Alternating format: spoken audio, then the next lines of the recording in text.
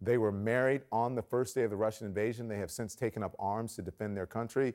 And Irina also serves on the Kyiv City Council. We're so happy to see you guys here and safe. Thank you so much for joining. How are you guys doing? Thank you. We are okay right now. My husband had to stay on the post for 3 hours, so he got a little cold and just came back a few minutes ago. Uh, though I was trying to take some sleep just because it's the only time, you don't sleep here when you want to, you sleep here when you have an ability to, because there is a lot of work to do. The situation in Kiev is mostly okay right now, but still, we had some explosions, and yesterday there was one explosion in Obolon district in Kiev, very, very close to my grandmother's house. Like in her house, the windows were even broken because of this explosion, because of the strength of it. And it was really sad because I have spent my youth, my childhood in that yard, and right now it is destroyed. Just the that explosion was at one of the flats, and it was absolutely in fire and completely destroyed, like everything in it.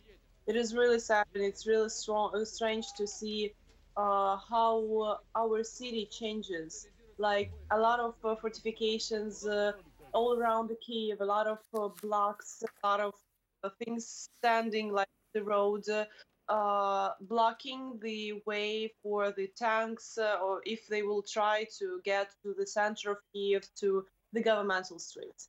That is really strange. Also, that it's really kind of weird when it's like night and there is no cars, there is no people. It's like a complete silence. You can hear your own heartbeat, because in other flats it is also like absolutely no sounds, like everything is asleep or has moved away, and it is really like strong.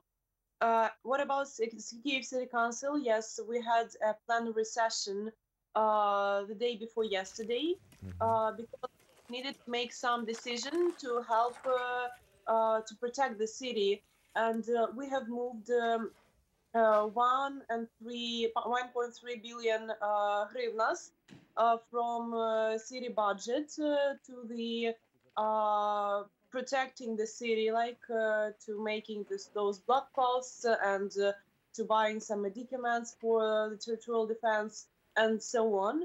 And also we made like mail to our city's brothers, and also one exact mail for our city brother Minsk, because Minsk is a city brother of Kiev, Mhm. asking them not to join the fight against Ukrainians, and telling them that if they will, won't be brothers You're anymore. talking about your brother city in Russia not to join the fight against in Minsk, Belarus, not to join the fight. And then your city council, you said, is to set up defense funds to try to help you. Listen, it's amazing to hear, to see you guys there, but also to hear you speak with such clarity about what you're doing, and you have a list there because you want to get that out, and I think that is very commendable. I have to ask you, I'm not asking you where you are, but I just want to know if the bombs have come to near where you guys are. right now we are at the Territorial Defense Force base. No, no, not. It Don't tell me where you are. I don't want to know, but I just want to know if they've is come near where you are. don't worry. It's like I It's won't about tell you territorial the defense in address. Kiev. Yeah. Yes, there is a lot of bases of territorial defense in Kiev, Yes.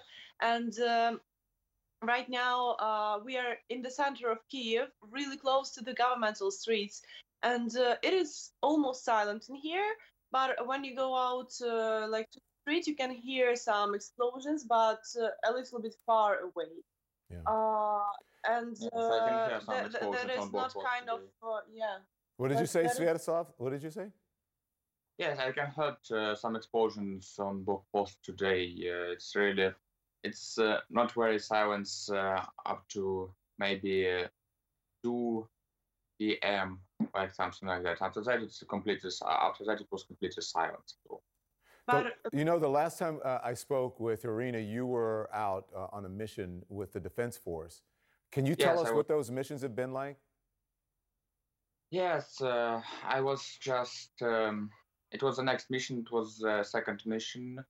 It was the second mission, right? second, When yes. yes, it was the second mission. I was on the next position on the key borders. Just I was teaching our civilians how to do Molotov cocktails. Just burst out of my hands with that work. And actually, we do some new positions. We again we wait Russian techniques colony that could try to break through our regular army, just fighting with some sabotage groups. So were you in direct contact with Russian soldiers? Yes. Yes. We have some contact in that. You did? Yes, I did. Talk to me about it.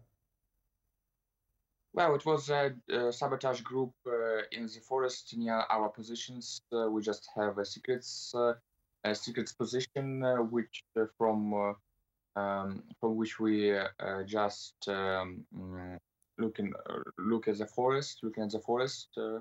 I've been looking at the forest, yes, and just some sabotage groups are trying to find our artillery position. We really have a lot artillery fire on our position, just from our armies, from our from our enemies. Just something like it was like flying above yes, the head. just flying about the head. It's very noisy. It's not like in Kiev. It's border. If we're really very noisy place. What are Sviatoslav, what are the conditions like out there? I think Irina said that you came back. You were out in the cold. You were cold. Yes, a little bit. It's not about my calls. It's just about my hands and my feet and nose. and nose. Yes, of course, and nose. But what are the conditions like out there? Talk to us about what it's like being out there. Is it because you said you were with the sabotage group and you were looking? So some of the convoy, that 40-mile-long convoy, have made its way, we're told, into the towns, into woods, or what have you.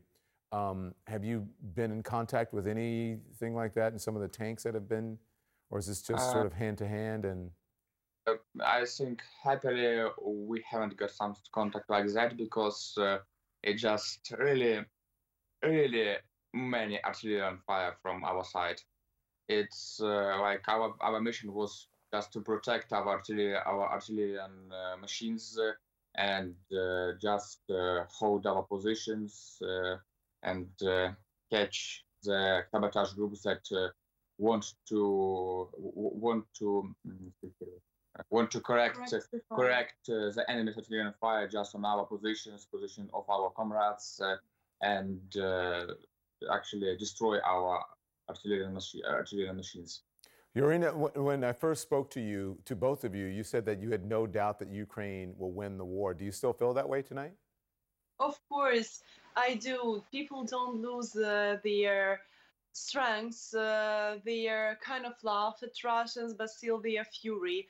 And also it grows with every day, Yes, with every definitely. killed child, woman, with every destroyed house, hospital, maternity. People are becoming more and more angry.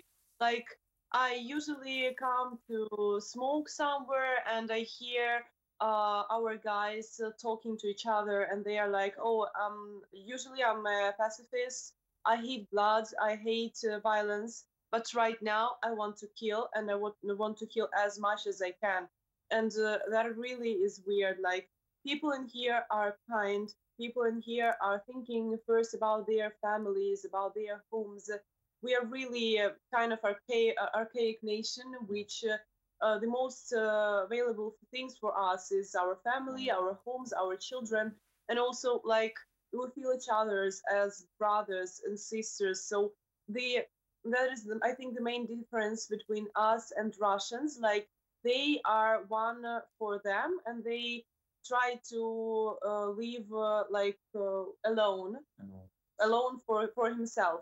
But we feel pain for every child, like we will feel pain for a child killed in Mariupol as for our brothers or sisters' child, because we feel like each other as one nation, as one big family, and it's really good.